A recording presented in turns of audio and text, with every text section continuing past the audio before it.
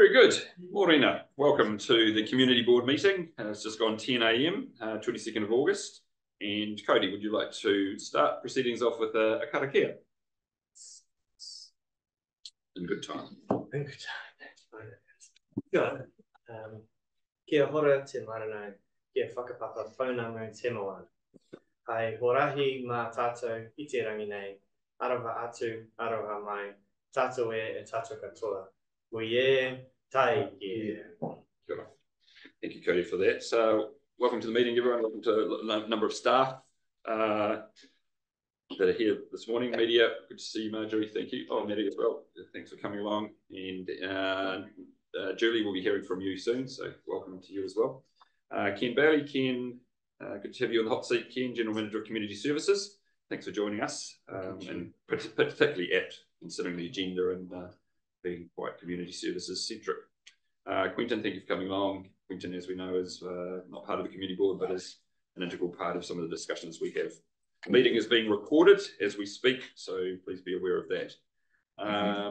Linda has, we got an apology received from Linda for some family matters that are happening for her. So, yeah, Linda is an apology. Just ask if there's any leaves of absence requests over the next 6 weeks or so. 28th of September to 5th of October. 28th September, 5th of October, day before my birthday. I'm pleased you're coming back for that. Anyone else? Put in my diary. Yeah. Bring the cake. Yeah, gluten free. 27th of September to the 6th of October. Very. Leave you away. We'll note that. Anyone else? Very good. Okay, so I will move that Linda's apology and the 2 leaves of absence requests be approved. Anyone like to second that? Cody seconding that. All in favour? Aye. Carried. Any conflicts of interest that anyone wants to note per the agenda today? Anything that's in conflict? So all sounds good. There's no matters lying on the table, and there's no registrations for public forum, but we do have a deputation, and Julie from the Queenstown Lakes Community Housing Trust. Welcome, Kia ora. Love to hear you. Thanks for the great work, and I haven't been prepped or briefed, so I have no idea what you're going to speak to us about. So, what was that? Sorry, did I miss something? No. I'm sorry. Well, thank you for having me. And I just thought I'd give you a bit of an update on the Housing Trust and what we're up to in the Clutha area. Right. I did see an article in the ODT probably back in February about the community board discussing affordable housing and even thinking about consulting on it. So I just thought I'd bring you up to speed on what we're up to. So we currently have around 50 properties under different tenures and programs in the Wānaka area. We've just finished a 28 lot development in Longview, and we've got still another 30 sections to come to us there. We're in the design phase of around 20 at the moment, and we'll roll them out over the next year or so. We're building 2 homes in Mount Katrona Station. We've got another 6 sections to come there from the developer through the inclusionary housing process. We are finishing 4 homes in Hikawai at the moment. We've already built 6 there. Again, most of this is through inclusionary housing. There's also some stakeholder deeds that council has with Mr. Dippy in the wider 3 Parks area, areas around 3 Parks. So at some stage they will eventuate into contributions to the trust. Hopefully they'll look a bit medium density, a bit higher density than the more traditional low density housing that we build. We're big fans of density. I think that ultimately it's the only way to really get the numbers up and help the people. We've got currently around 235 Wānaka-based households on our database today. So that number is growing all the time. It makes up about nearly 20% of our total waiting list. So it's definitely smaller than the Queenstown side, but there is a lot of stock coming on, so that's helpful. Probably about at the moment 15 households in the Wānaka area are seniors, so 65 plus, and of course we can see the pipeline of that growing as well. We've got the hearing coming up with council for that transfer of the pensioner cottages down on McDougall Street across to us. We own the empty section at think it's number 45 McDougall Street, and the plan there is to build a redevelop that whole site and get some more, at least 12 homes, if not more. At this stage, we're talking about 1 bedders for senior housing specifically, and if there's an opportunity to increase density there, we certainly will. I'm also on a steering committee along with a few others for developing an Abbeyfield house in Wānaka. So it's been driven by local lady Stephanie Fieldson. We are looking for a treasurer, and so if you know anyone who's looking to get into a governance role, they have a finance background, please do send them our way, because we're really serious about getting there. Obviously, it's not related to the Community Housing Trust, but we see it as very complementary to what we do. It's quite a different model. It's essentially a big house, and it's a flatting setup for seniors, and it provides really nice social services, as well as they get their own room and bathroom, etc. So I just want to give you an update on what we're up to, and happy to take any questions that you might have. I'd make one comment. The housing trust itself, but you particularly come up in conversation very often, in that it's seen as a really positive thing that's been offered in the region. And there's people that I know, the friends of mine, that have actually got houses through UOs, and I think the reason you've got such a long waiting list is that you're so popular and so well known, and providing the service that these guys need. Best of luck with all of it. Thanks, Paul. I think the waiting list is long. Chris, sorry. I think the waiting list is long because of the need, but it's nice. I think but they know that it works as well. And I think that's what that's true. Well, thanks. The face of Queenstown Lakes Housing Trust is basically you. Can you just expand a little bit on the team you've got under you that's doing all this? Yes, happy to, because really do have a good team. We are 5 FTE now, 6 staff.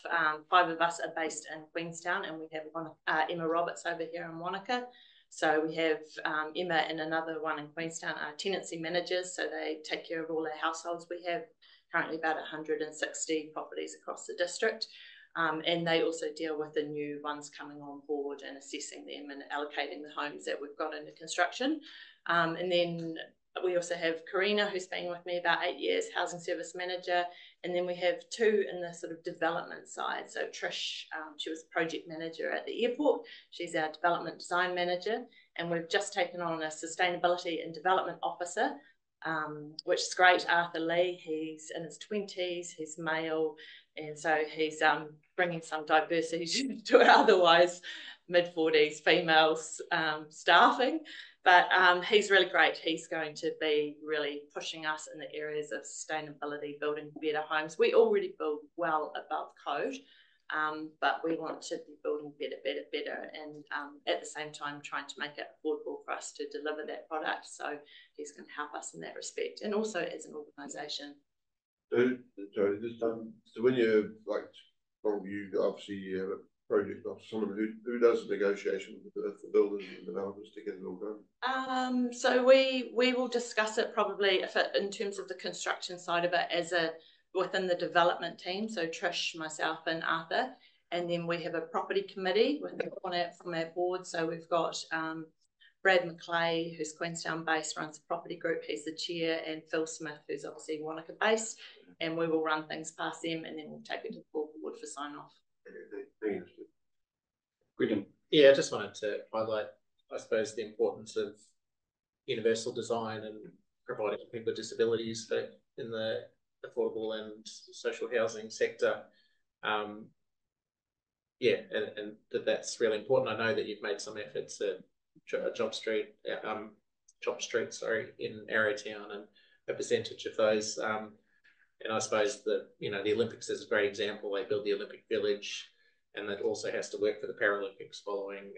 And so a huge proportion of that is universal design. So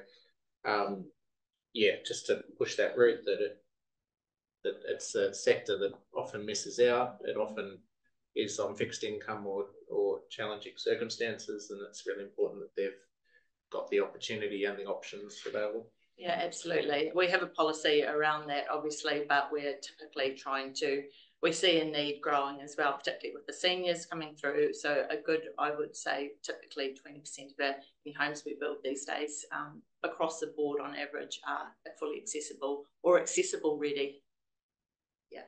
Where's the next wave of land going to come from for you to sort of make a meaningful dip into that 230 waiting list? Yeah, probably that Three Parks area, Orchard Road, around that side of things, and unless we find a piece of land ourselves to purchase at, so you know, it would need to be in some form below market to make the numbers stack up for us. Yeah.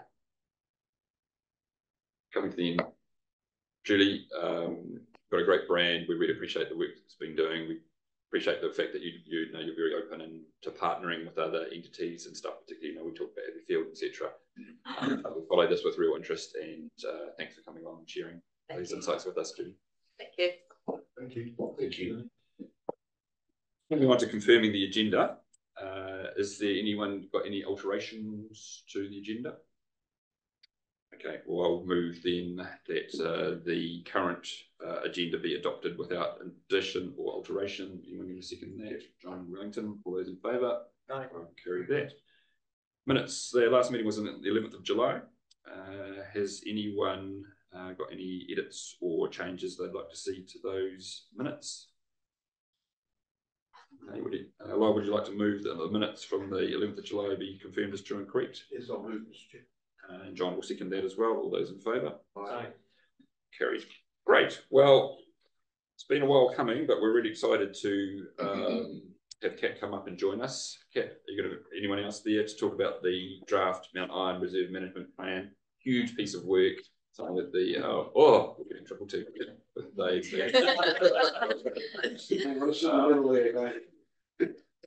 This is I'd say the community board's been closely involved. We've had a couple of workshops around this, and I think, well, the amount of work that Christine's done over the team is going back, and you know, it was really complex at the start, so to distill it down into this draft RMP is really impressive. And thank you for genuinely listening to our insights and concerns or observations and taking them on board. It's been really a very collaborative working relationship, so thank you. Before we open up the floor, Kat, is there anything you'd like to add to the discussion before questions? Yes, if that's possible. I just wanted to acknowledge Christine, who, as you said, has done a lot of the planning work. Unfortunately, she's not available to be here today, but I am joined by Bri and Dave, who can also support. Yeah, I just wanted to echo what you're saying, that this is a really important milestone today. To have got to this draft RMP is a really important next step. You know, for us reaching a final reserve management plan that will provide that kind of agreed vision for what the future of Mount Iron will be. And just to say that the draft reserve management plan really reflects what we've heard from mana whenua and the community. You know, mana whenua have spent a significant amount of time inputting and ensuring that those kaitahu values are included in this report. And also, you know, the extensive engagement that we did with the community is really reflected in here. And we had some really great feedback about the way that we'd engaged. I just wanted to reflect on the amount of engagement that we got as well. You know, that we had over 60 people attend workshops. We had over 600 contributors add pins to an online map about what they wanted to see on Mount Iron. So we did receive a lot of feedback. And there was a real range in some areas as well of what people were wanting, and that's created some challenges in terms of what's gone into this draft reserve management plan. But we're really happy with where it's landed in terms of the, you know, the community's draft vision and objectives and how those policies will achieve that. And I just wanted to highlight that since the last community board workshop, the real changes have been in relation to the inclusion of the mana whenua values and working with them, and that work is still ongoing, and we're expecting some more additions from them. And just lastly, to say this is still the draft. So once it's gone to council, if that's approved, it will go out for consultation, and there'll be the opportunity for everyone to submit and hopefully, you know, move towards an even better reserve management plan, and that will obviously come back to this community board prior to being finalised. Yeah, that's all from me. Well set up for discussion. Thank you, Kia ora. Thank you, Kat. Open up to the team for any comments or questions. Cody first and then Quentin. Comments. I just wanted to commend you on the early engagement summary, just because I think it's a really great intention for closing the loop. Often when people consult, they tend to, whether or not they find the right avenue to hear that, but I just think it's really great that it's well captured of what you've got and people get a chance to see what everyone else has said. It just feels like a really important part of the process that, it's done really well on this. So I just wanted to commend you on that. Thank you. Firstly, I understand that the kaitahu or iwi engagement was only really received quite recently and following our previous workshop. So I suppose if you could just outline the changes or what the feedback was in general from iwi on the plan and what changes were made following that workshop. Yeah, most of it has really been the visibility of their values. So you'll see, especially in that front section, pulling those through from where they've been shared in terms of other documents and processes as well. And I guess giving more visibility in the wording through a lot of the objectives and policies about also that protection of cultural values, as well as the ecological and the historical as well. And also there's a bit of a rewording of an objective in terms of ensuring mana whenua decision making in terms of their values and how the reserve is managed. So those are probably the big ones. Was there any attempt to record the values or the sites of significance in the plan? Yeah, so some of that work is ongoing, and that's why potentially the opportunity for them to include more, because that's still an ongoing discussion.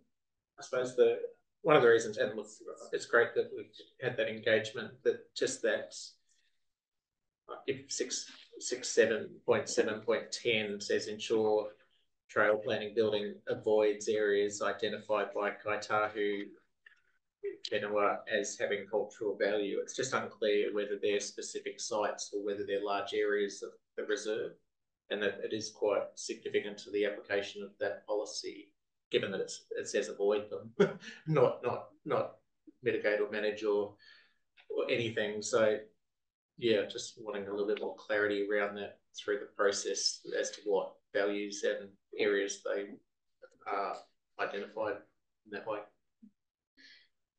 So I guess they haven't identified specific areas at the moment, but they're still working on that. So there may be some that come, and I guess we're just wanting to allow for that to then be incorporated into the plan. And I guess, yeah, you're right, that would then input into how those policies were interpreted and applied. I suppose you can see that if they identified the whole of the reserve as having cultural value, that would eliminate any opportunity for those other activities. Yeah, under the wording of that. So I wonder is there any wording you can suggest that? Yeah, I guess they haven't provided any detail at the moment. So yeah, the draft reflects the information that we've got at the moment. And I guess what we're also saying is still just a draft. So we still have that part of that community feedback that we're still yet to receive. And just sorry, one more question. But I do understand what you're saying. Yeah, just trying to bring that up, just because it did happen late in the piece, so we can have visibility of those. The other is that when we previously had seen the map, it included a notation around the access way at Little Mount Iron. So there's secondary to the Hidden Hills one, there's another driveway effectively that is public land, and that had a notation on it saying, there was potential for walking and cycling access there. That doesn't appear on the map now. I wonder how we could address that. Yeah, so we're having some ongoing discussions with the neighbours about that access way, but we're happy to add it in to the draft if that is the preference of the board? From my perspective, it's important that it is there for those, specifically for that reason, because it might be an area of contention that it needs to be there so people can submit on it, either support or oppose it, and that an appropriate guidance can be given in the final document around that. So is it your recommendation now that we do include that on the map, and that change will be made if the plan's approved for consultation today? We're happy to make that change, and then, as you say, it can go out for consultation. Okay. Yeah. So this was the walking from Albury Road to come into the sort of the base of Little Mount Iron, that walkway through there. Yeah, it's a little bit disappointing that has been left out, because that has been strongly, that this, my understanding, that this has always been included as a possible access point. Yeah. So it would be good to have it back in so it can be deliberated. It's a notation point on the map, and it should say, and I don't know the specific name, but access point brackets walking and cycling or something like that is appropriate. I'm not suggesting we put vehicles up there at all, but that walking and cycling should be at least part of the consultation. So we're happy to take the advice of the board and add that to the map, particularly if it gets better consultation. I was just going to support that. I think it's really important that we identify all public access where it exists. Whether we promote it or not is another issue, but we need to identify it and mark it so that those who wish to use it can. If it is contentious, then we may choose not to promote it, but it does need to be identified. My view. Happy to do that. See if Richard, just following on from what Quentin raised in, if we're making that change, I agree with that change, but can we also consider making the wording change at 6, 7, 10? That word avoids is, like Quentin has pointed out, is very strong, and with not knowing what's coming, words to the effect like, instead of avoids, like take account of areas identified by Kai Tahu. If we're going to, that's I think Quentin's highlighted a pretty important point there, and with us not knowing exactly the extent of what the cultural areas may be, we shouldn't put ourselves in a position of not enabling some further ability to address the whole of the reserve based on what they come back with. I support a wording change there. Inket, that was a conversation that I had with you once I'd read the paper to get some clarity around that. It's feeling a little bit of exposure going through this process, that there is an overriding unknown at the moment, where there's just no visibility at all as to what is a culturally significant part of the Maunga at the moment. And is that huge, I use the word huge swathes, or is it small thing, is it based, what's the basis for it? And what is the timing for that to be identified, as opposed to leaving it open for any, any classification of that anywhere down the track? So this is unknown at the moment, but as we said, this is a draft, and it will come back through. We won't have that information right now, but it will come back through the hearings process and the board to adopt the. So do we have assurance from staff that any areas of cultural significance to mana whenua, which is really important and really support, is actually identified before the RMP is formally signed off? Yes, we will have that information in the draft that will be brought to the board to recommend to council that it be adopted. At that stage, it will be the final document, and that's where then the board can comment on that, and that should be clear at that stage in the process. Well, that should, as we are. Will be clear. Yeah, because I think that's fine, because we know that we are, this is really valuable in what we're getting, and we know the timing hasn't been quite as in sync, but that's all good. But when we need to make sure that all parties understand that when we go to finally sign this off after consultation, that we can't have this general sort of unknown in the RMP. We will have to have sites of cultural significance having been identified. And I suppose just to learn from experience with the Wānaka-Upper in the district plan, for instance, is that, well, firstly, to acknowledge that Mount Iron wasn't identified in the Wānaka-Upper chapter of the district plan, as far as I'm aware, so that they didn't have any specific Waihi Te Puna values that they assign to that. But secondly, that it's easy to map large areas and say there might be something in there, but we really need some more certainty around what those values or those sites are in order to manage those effectively, and not put an undue onus on projects to provide additional assessments and things like that to demonstrate. So yeah. And then just through you, Chair, picking up on the point that you've outlined, is that we've obviously outlined at the start through CAT a program of work taking us through the council, etc. But you've been very clear as a board and yourself as the chair about making sure this aspect is identified and clarified before we get to a point of sign-off. So that could have an adjustment. Yeah, through the chair, I understood that because these further discussions were imminent, that you wanted an addition to the recommendation that would provide authority to the board to sign it off before the public notification. If that's possible, that would be ideal because it allows several more weeks for input and then the board sign off prior to it going out for consultation. It's probably safer to do that through the chair of the board, just in terms of a draft recommendation has been included in the run of meeting that doesn't appear in the published agenda, and I was going to note that when we move to the recommendation. So when we move to the motion, sorry. Yeah, I just wondered if you wanted to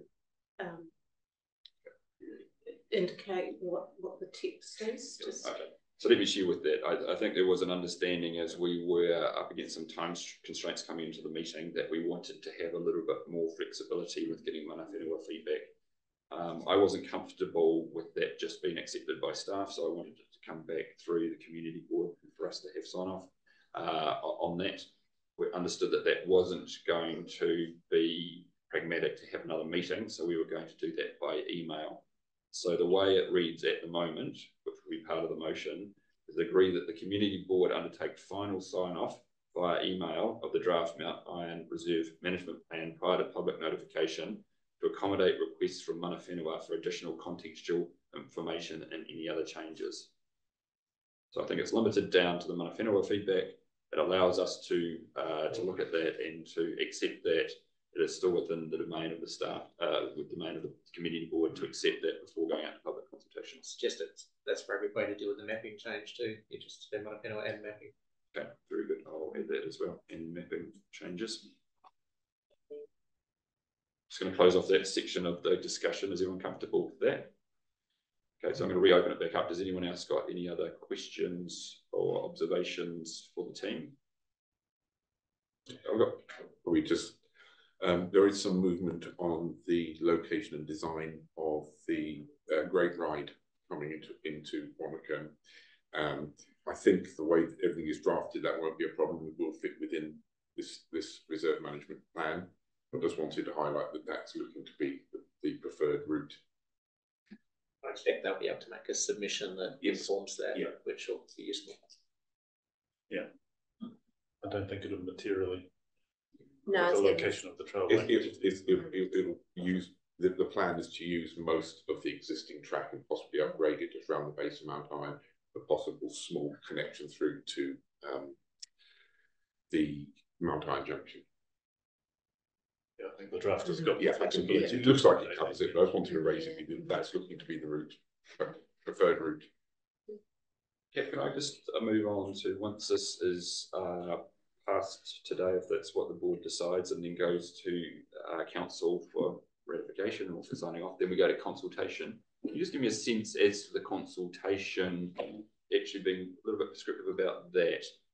Is it going to be an open question going, do you agree with the RMP or not? Yes, no, and then put comments. Are you going to want feedback on specifically identified areas? Are you going to go through section by section and ask for feedback? Where are we going to get that balance between not making it arduous, but not making it so blanket? It's you know, have you given thought to that yet? Yeah, so at the moment we're thinking start with probably a general do you support or not, and then potentially some questions that kind of cover the key topics, and then is there anything else that people would want to comment on? So that's kind of our thinking at the moment, but happy to take any thoughts if you guys feel strongly about things we should touch on in the engagement. No, I just want to get that balance right between it not just being a blanket, do you support this, and any other comments, but neither going through. And I've seen when we're trying to get, there has been consultation fatigue in the community. I think we're not too bad at the moment. There hasn't been a lot of consultation. There was a period 2 or 3 years ago where it was all on. So I think just getting that balance is getting some meaningful back, but not making it so that a member of the public goes and sort of goes, oh, how many questions am I going to get answered? So I just asked for some pragmatism there around that. Happy to take that thought on board. Yeah. And I suppose we have to be careful about those things that we specifically identify, because then we're this is very complex. There's a lot on here, and we could consult on 150 different aspects of it. So we just have to be careful about those ones that we do consult on, that we're not sort of signaling that, is this contentious, or by even elevating it, putting it into an area where it, you know what I'm saying? We just have to be really balanced there as to the areas that, if you do pull out areas to consult on, there must be genuine need for getting specific public feedback on. Yeah, and I think that we would just be more focused on perhaps where we got a real range of community feedback, where we've landed in a specific place here, but we heard a real variety of views to understand if perhaps we have landed in the right place for the community. And I think that was the real advantage of doing that pin drop.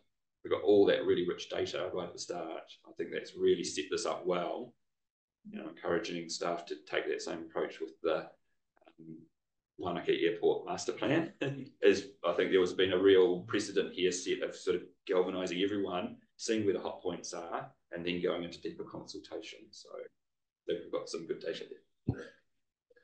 Okay. We all good? Okay, so I'm just going to talk through this, that the motion will be that, actually one other thing we need to do, we might need to hold a hearings panel. Because if people submit and want to be heard, we will constitute that panel with 3 members of the community board. And we reflected and got some guidance from the democracy team that suggested Councillor Bruce, Councillor Cox, and community board member Chris Hadfield be the 3 individuals on that hearing panel. Has anyone got any observations or any thoughts to the contrary around that? Fantastic. Okay, so the motion will be that we note the contents of the report, that we recommend to council that the draft management plan be notified, that we approve Barry, Lyle and Chris to be on the hearings panel, and that we agree that the Wānaka-Upper Clutha Community Board undertake final sign-off via email of the draft Mount Iron Reserve Management Plan prior to public notification to accommodate requests from mana whenua and any mapping changes for additional contextual information and any other changes. Would anyone like to move that motion? John, anyone like to second that? Cody? All those in favour? Before I put that to the vote. Yeah, just wanted a clarification on just understanding how this works. So from Jane or from the staff about, we've got it going to council for in recommendation 2, and then recommendation 4 is saying we've got to sign off on the changes. So that, I assume that's before it goes to council. Yeah, I think we've got that window between now and when is the council meeting that this will be presented? So we've got between now. So we've effectively got just under a month before it goes to council to make those changes. Okay, so I just my understanding, sorry, just from government, that so this will go on to the council agenda. And it won't wait till all this has been done before, because we might miss the time frame for a council agenda. So yeah, it will be managed through the Chief Executive's report. So it's a recommendation coming through. So I will need to liaise with the staff and Parks and Reserves to make sure that our timings do correspond. So you're right. That any addition, any changes or anything that we sanction up before it gets into the order of papers for the council meeting on the 19th of September. So it's about a 2.5 weeks. Sorry, I'm not questioning it, but as Manawhānau, you're confident you'll get that input. So they're very aware of the timeframes, and I don't want to hold it up. no. They will either input something prior to that time, or then they're also welcome to submit in the same way as anyone else when the plan goes out. Okay, thanks, Mr. Chair. So I put the motion, it remains unchanged. It was, John put the motion, it was seconded by Cody. The motion is unchanged. All those in favour? Aye. Anyone against? Carry that. So thank you very much. Well done, team. Yeah, and I think we took some time because this is really important to us. This is a really intergenerational thing. We need to get it right, and you guys are right on top of it. So thank you. Thank you. Thank you. Second item on the substantive part of the agenda is to approve the Upper Clutha AMP Society's desire to undertake alterations on the building within the showgrounds within the Wānaka Recreation Reserve. And Matt, good to see you again. Thank you for coming along. And Brianna again. Anything you guys would like to add to the paper already put? Great. It's got some questions around this particular request for alteration. I'll move, Mr. Chair. Okay. Anyone else got any comments? Looks good. Everyone happy? We've put it before. Okay. So I move, Mr. Chair. Thank you very much. Well, I was moving to note the contents of the report and recommend to council to grant minister's approval under the minister's delegation for the planned alterations of the AMP building. Barry would like to second that. All those in favour? Aye. Anyone against? Carried. Excellent. Thank you, team. We'll keep you guys in the hot seat there because the tennis club has asked for approval of a new lease, which has come to us before, and we had members of the tennis club present to us at a public forum, which was great. Can you just confirm, Matt, if you can remember why it's come back to us again? What's happened in the interim between last time and now? I believe last time the report was for notification. Yes. It's since been publicly notified, and so now it's just the approval of that lease. My understanding there was no submissions, so the community seemed to be comfortable with that. I'll just throw that open to everyone to ask anything further. Thanks, Mr. Chairman. Just a bit of a clarification on, tying it in with the policy. I understand it comes under the policy $1 for up to 10,000 square metres, and then thereafter $0.018 per metres. Yeah, I'm just trying to compare it with some of the other leases we've got. Now I understand rugby club, you're only a small area AMP, that must be $1, are they? Some of the bigger ones, I say it like the golf club, they come under that. Theirs is bigger because they get charged for the extra lot more land. Is that correct? They are separate. They don't fall under the CFFP. They're on a separate agreement. Okay. So what about be careful, for example, the rodeo club? It's got a lease on a bit of land, and does it come under a different policy too? I'm sure of the rodeo. No, so that would be sorry, I won't go any further. I'm just trying to understand the dollar side of it versus we did raise this last time that it is a substantial piece of council asset that the tennis club does charge membership fees, coaching fees, and casual play, which the community gets in return for that $1 a year if charged.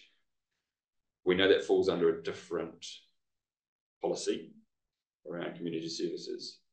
Just as a sideline conversation, are we rethinking the way that we approach that charging of clubs for use of council assets? Yeah, so like the tennis club themselves, all the assets are owned by the tennis club. So the land is an asset. The land is owned by us. So in this situation, we're renting them the land for $1 under that CFFP. And that allows for that, the CFFP. So unless there's any substantial changes to that, we would continue to charge them under that policy. It is a bit different when council owns the buildings or owns the facilities as well. But we're just this situation with land. Or they're distinctly commercial in nature.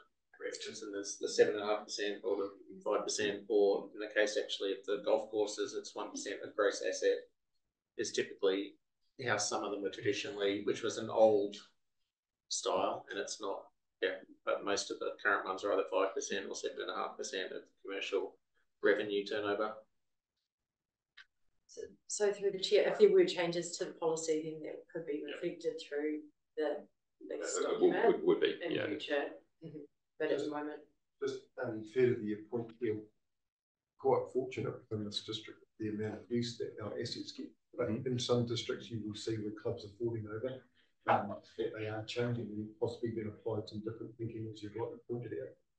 And as Councillor Smith's pointed out, certainly commercial activity outright is looked at in a different way. What we see is community-based engagement.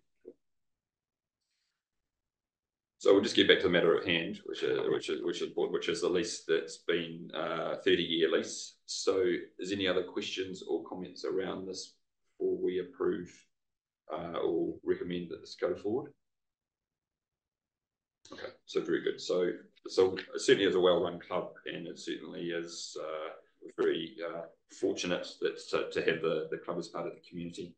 Would anyone like to move that that we recommend to council that this new lease be granted for the tennis club? Barry would like to move that. Chris is going to second that. Any other comments? Guys, I'll put that. All those in favour? Anyone against? Very good. Thanks, team. We'll move that on to council to recommend that new lease is granted. Number 4 on the agenda is an environmental monitoring station. We've seen some of the images there. It's not too far from the tennis court, is it, Matt? Yeah, it's on the same reserve. It's on the same reserve there. Yeah. To set the scene for us as to what we're hoping to achieve here by granting this lease. So this is a request from Otago Regional Council to monitor the air quality, and so they're trying to set up a network of air quality monitoring stations, monitoring particle matter within the air within each individual district. So they currently have one in Arrowtown. They're in the process. They have a temporary one set up in Frankton at the moment. They would like one here in Wānaka, and they're also looking at a temporary one in Albertown for the near future as well. So setting up a network to monitor that air quality. Right. And we're providing the space for them, the land for them to put that and then to fence it off, like we saw the one at Pareroa. It would be very similar to that. So it's like a weather station with the. Yeah. So as well as monitoring air quality, if they can monitor additional environmental features, it gives them better data. So, measuring wind and temperature and humidity and everything else then provides better data in terms of air quality. So being able to monitor more variables gives them better quality data, which is what we're seeking. Anyone going to have any comments I'd like to make? Quentin?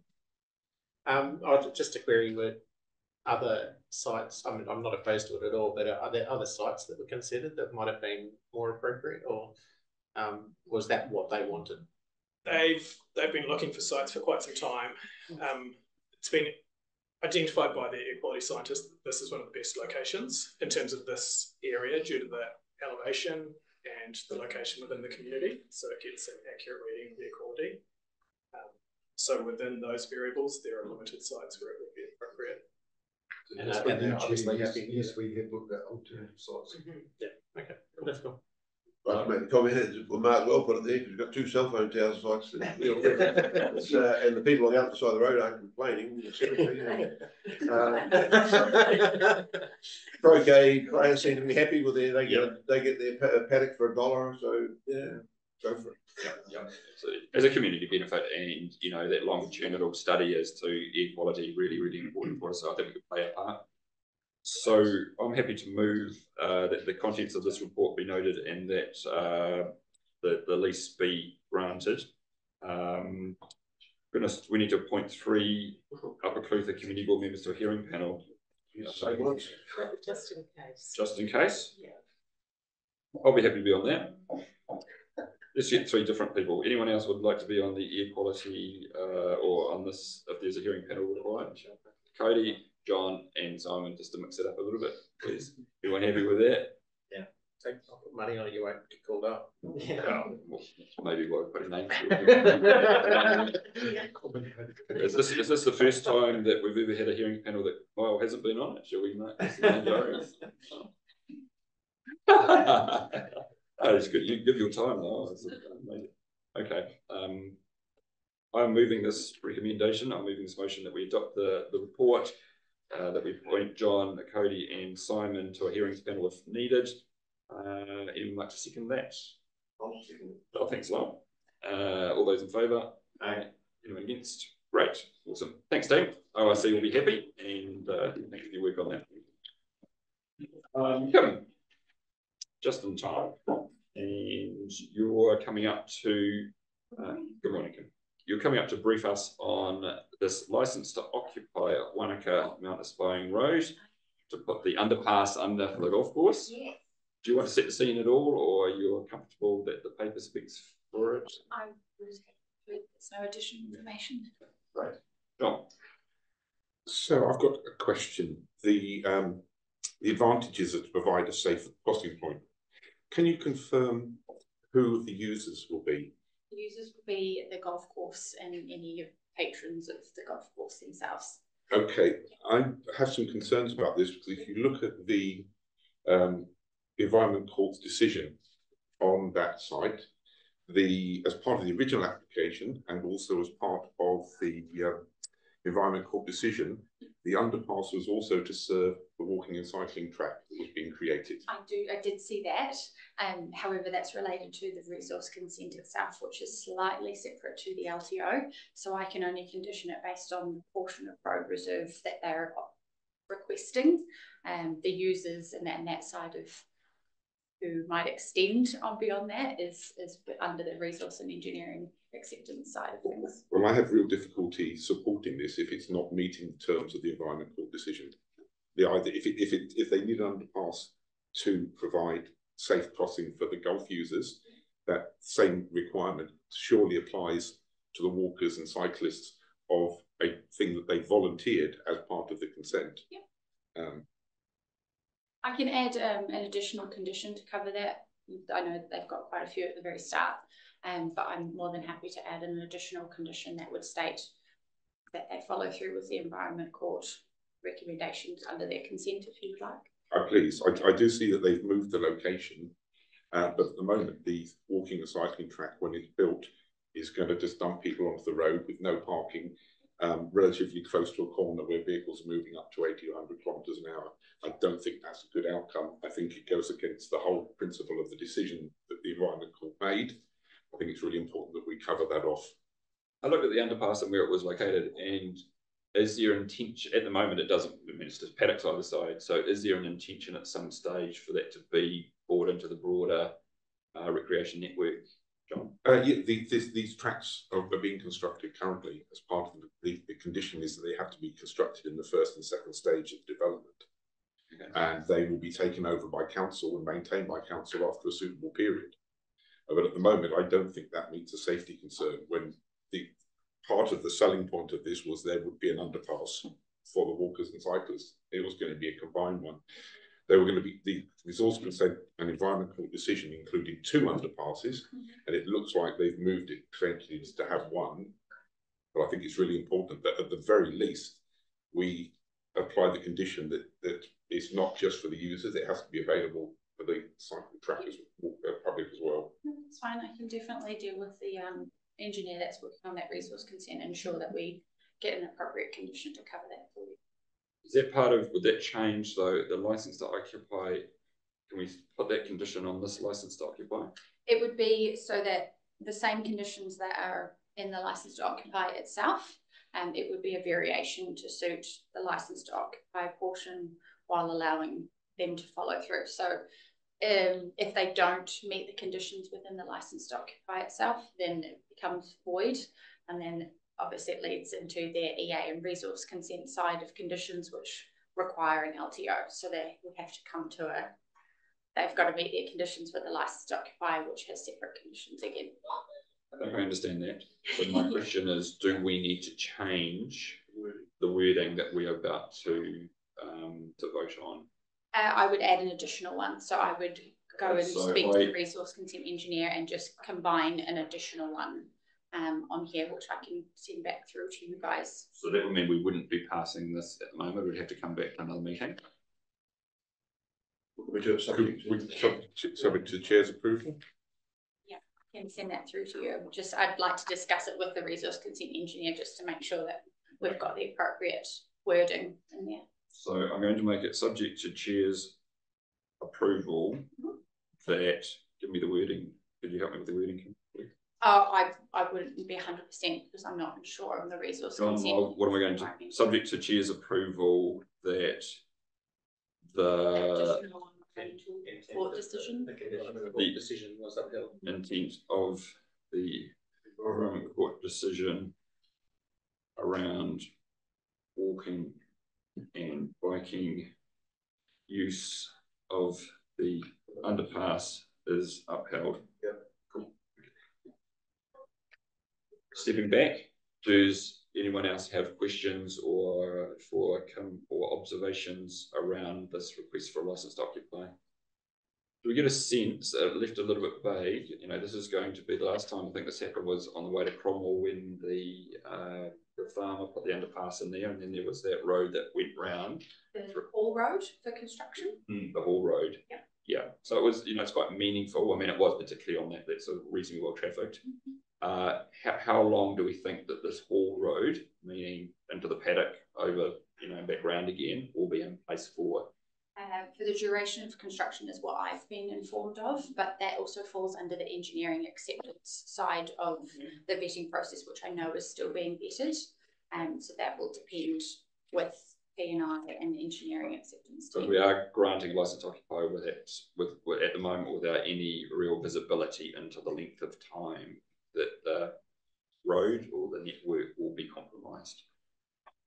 At the moment, I don't have a deadline for their construction, so I don't have a start and beginning date. I just know that they have to meet this as a part of their 2 other consents in order for them to get that signed off before they can process forward. Is there anything else regarding this that will be coming back to the community board for sign off, or this is the license to occupy is the only aspect that we will be? As far as I'm aware, yeah. Well, Mr. Chair, I guess if they want to stop the road, they'll have to come back. And may not for construction. That's traffic management. Traffic management. Obviously they won't stop. Do it this season. Any other comments? Okay, so you know, we're not going to be sticklers here, so we're going to. Someone will move that we note the contents of the report that we grant a license to occupy for the legal road reserved to enable the underpass to be installed or constructed, and that third, subject to chair's approval, this is all subject to chair's approval, that the intent of the environment court decision around walking and biking use of the underpass is upheld. Would anyone like to move that? Barry's moving that. Anyone like to second that? Three-way tie, Chris. All those in favour? Aye. Anyone against?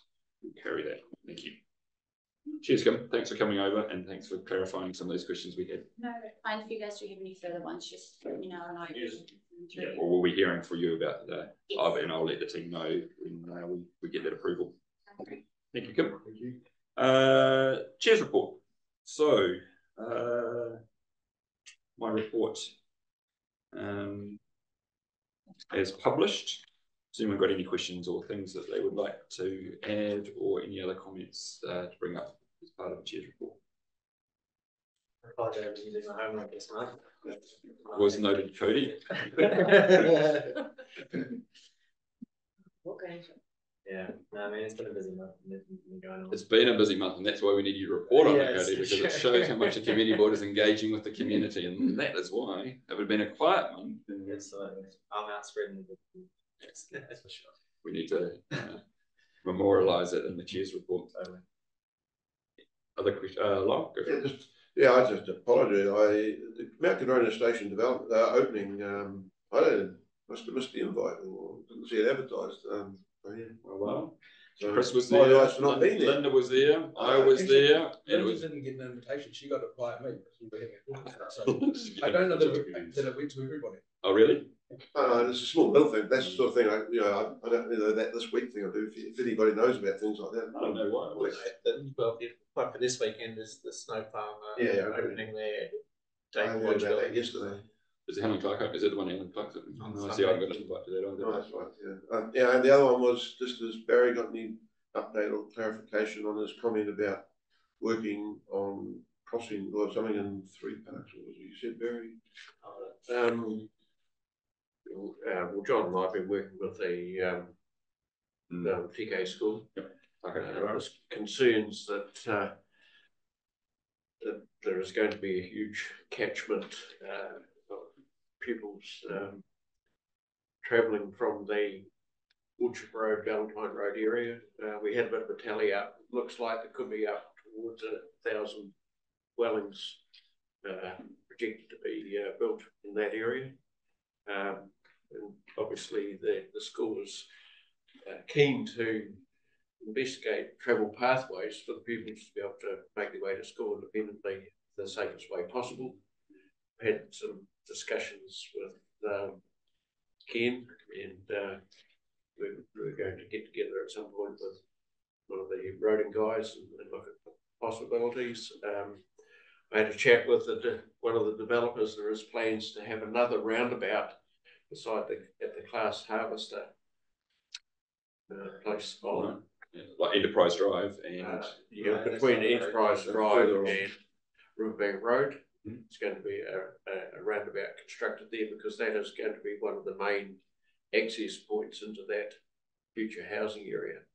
Is that like near the dog pound? Just yes, up on top of the hill. Yeah. So you're going to say the Riverbank Road, currently in construction roundabout, is going to have another roundabout really close, just up on that rise beside that, just on the boundary of Enterprise, the industrial park. Yes. Is that going to be just a 3-way? It won't go into 3-part. It won't cut through into. So it'll just be a 3-way effectively.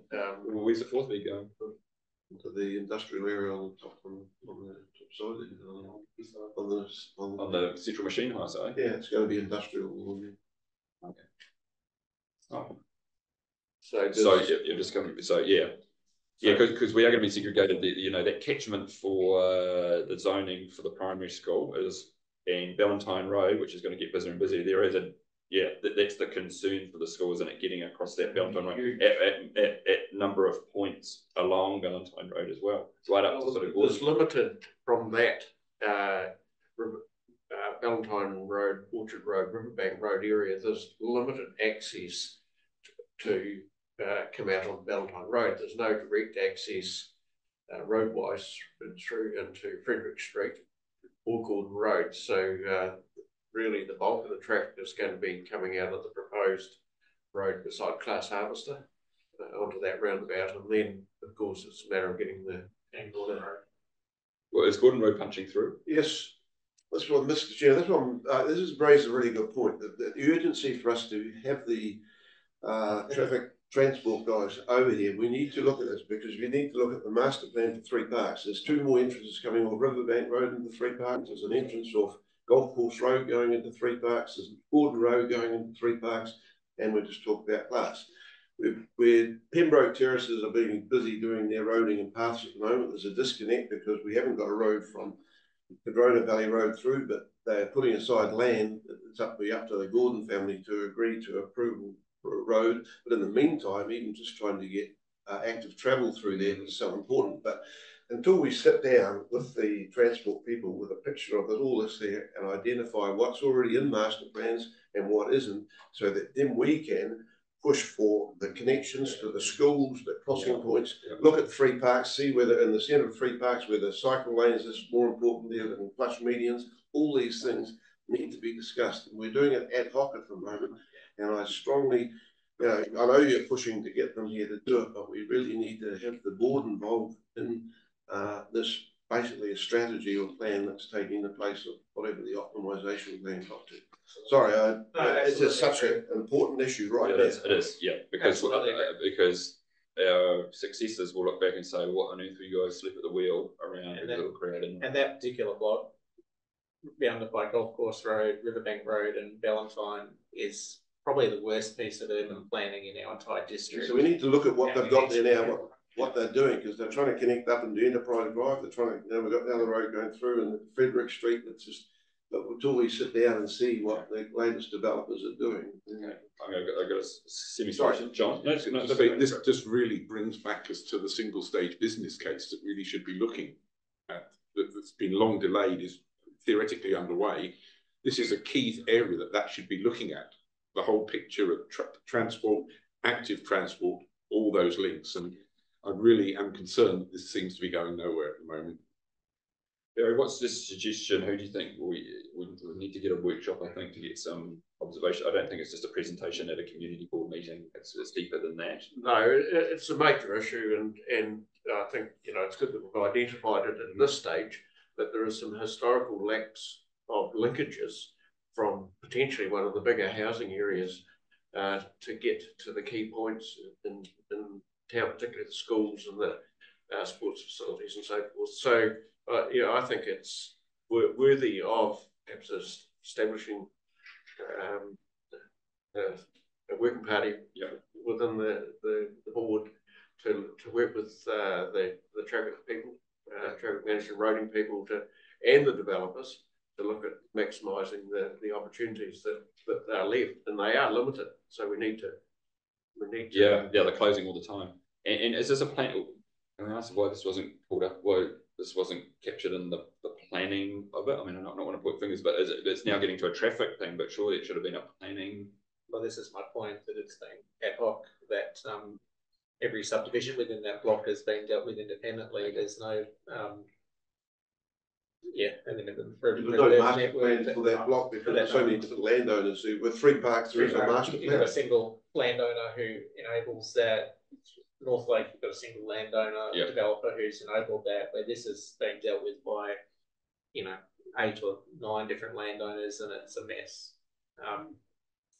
Right down to the pipes and things, not just the roads. It's anyway, we can do better. Okay. I will organise a briefing from the P&I transport team in P&I and have that as a workshop. And I think from that workshop, when we're all part of it, we can then go and say, is there a working party that's going to take this forward? I will, maybe with Ken's help, make sure that happens, as soon as possible, because the problems are only getting exacerbated every time these decisions are made around them.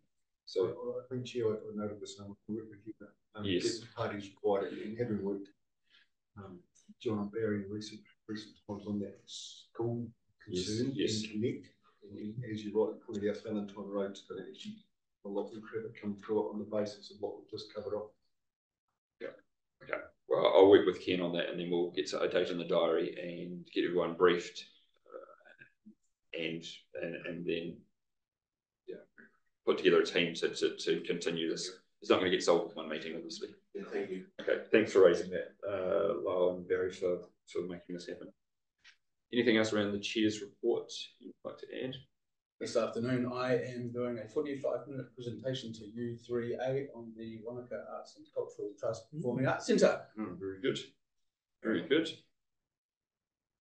So I think Mr. Luxton referred to as boondoggle projects last night.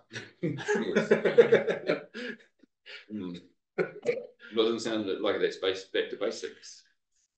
Sorry to put you on the spot. But it's I think the trust has realistic expectations of where this is going in terms of its time frame. Great.